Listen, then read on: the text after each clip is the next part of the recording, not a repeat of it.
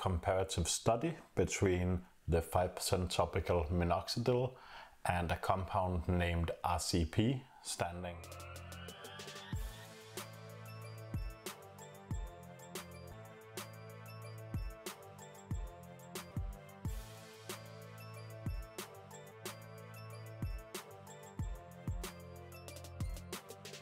What is up, guys? Today we are going to take a look at a study where they did a comparison in men with androgen alopecia, meaning hair loss, between the two compounds, which is Minoxidil at 5% and a compound named RCP.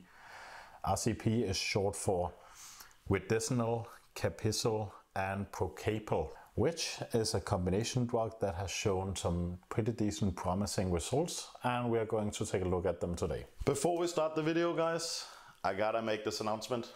This is purely entertainment. It is not educational. I'm not a doctor, I'm not your doctor. You should see a physician by any kind of medical advice you want. You should see a professional. You shouldn't ask me, you shouldn't do what I do. This is just for entertainment. So before we go into the study, the first thing I want to mention is, even though we are looking at the RCP compound, it is the Redensyl that I am mainly focused on, since it has shown to be not just as good as Minoxidil, but also in some points superior when it comes to treating androgen alopecia. Well, not exactly androgen alopecia, but at least extending the anagen phase of the hair. So first off, let's take a look at the three compounds in the RCP combination. The first one is of course the Redensyl I was talking about before. So Redensyl is a hair restore and hair regrowth serum that contains pure plant extract. It aims at hair follicle cells to reactivate the hair division by stimulating the initial hair growth phase. Hence it takes control over the telogen phase, the term used for hair fall as we know. And when biological components that make up Redensyl, such as DHQG and EFCG2, are combined with water, zinc and glycerin, it targets the hair follicle stem cells and leads to a massive increase in hair growth. Now this is the first one. The next one we of course have is the Capizole, and Capizole is a biometric peptide complex that is mixed with red clover extract and has demonstrated to cause an increase in hair width and density, meaning that this will make your hair look denser, thicker, so each hair strand will count as more, so to say. Because when you have androgen alopecia, what usually happens in the beginning is that your hair begins to shrink and become thinner, and then eventually it will stop growing completely. So this will reverse some of the more early stages and effects of androgen alopecia. The next compound we have is Procapil. So Procapil has some extracts from plants that has a very significant effect on your 5-alpha reductase enzymes and will actually reduce them. Now this is the exact same thing as finasteride or dutasteride does, but this is just from a plant. Of course it might not be as effective because it's not synthesized to a chemical compound, but it has shown to have some very promising effect. So more or less take from that what you will. So what happens when you combine these three materials in a serum, as they have done in this study? Well, the first thing you get is of course from the Redensyl, you get an extended anagen phase, which leads to longer hair, and the hair will grow for a longer period of time before it falls out. Then of course the Procapil will make sure that you don't have too much DHT flowing around in your scalp, just like when you take topical finasteride. And lastly, of course, we have the Capizole. And the Capizole will make your hair look denser and thicker, meaning that you'll have some denser looking hair. You won't lose as much to 5-alpha reductase or DHT, and your hair will grow for a longer period of time.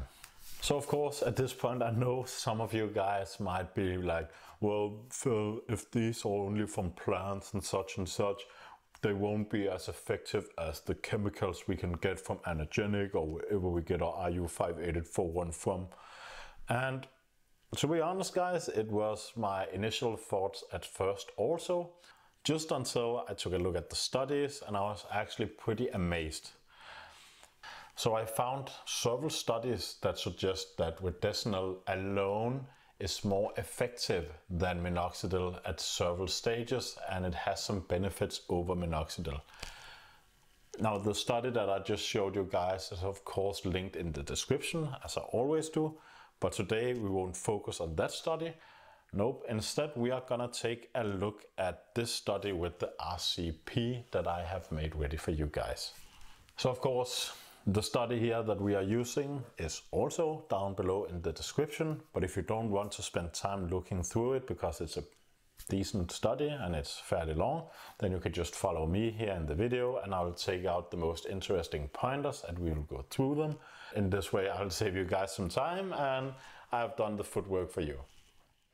So one of the most interesting parts that I noted in the study is if we look at not only the pictures where we can see a pretty precise improvement, it is very interesting. Besides the pictures from the frontal area to the vertex, which is by itself very impressive to look at, there's also these graphs we can see over here. Now what I find particularly interesting is the distribution of the pillars in the graph.